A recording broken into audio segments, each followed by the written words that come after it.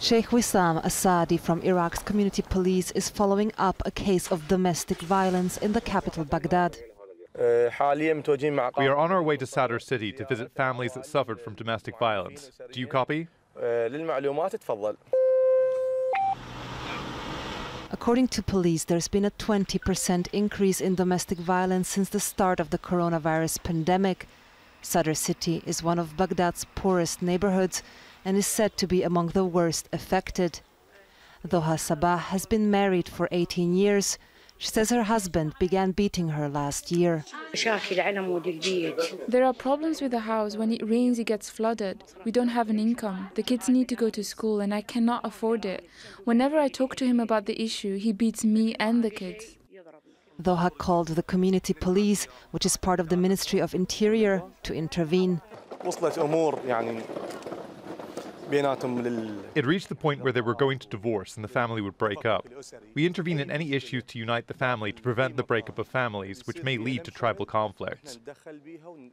To solve the case, the unit worked closely with local tribes. The community police claims to have a 90% success rate in resolving domestic abuse cases. But critics say the unit reinforces conservative social norms, prioritizing reconciliation over victims' rights. Lawyers say many women drop cases against partners because of lack of money and social pressure. The social values and customs consider it shameful for the woman to file a complaint against her husband or brother. Even if she did file a case, as soon as her family hears about it, she will drop it. And victims often have nowhere to go anyway. There's one government-run shelter in Baghdad, but it only provides accommodation on a judge's order.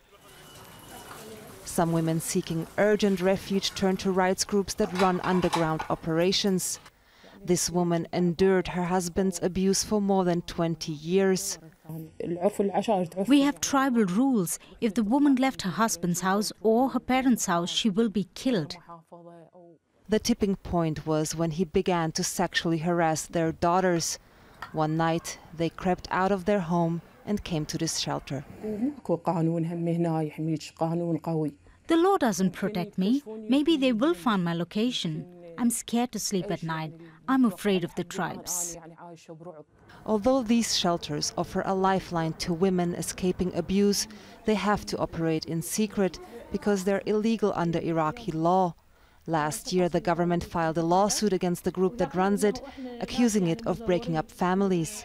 The cabinet demanded to dissolve the organization. We managed through repeated sessions to get the law case dismissed, but the government appealed, and now we are waiting to find a solution. The Prime Minister's office didn't respond to repeated requests for comment. A domestic violence law that would legalize these shelters has been stalled in Parliament for years amid widespread political opposition. Until such a law is passed, rights groups say, Iraqi women will struggle to escape abuse at home. Simona, Foltyn, Al Jazeera, Baghdad.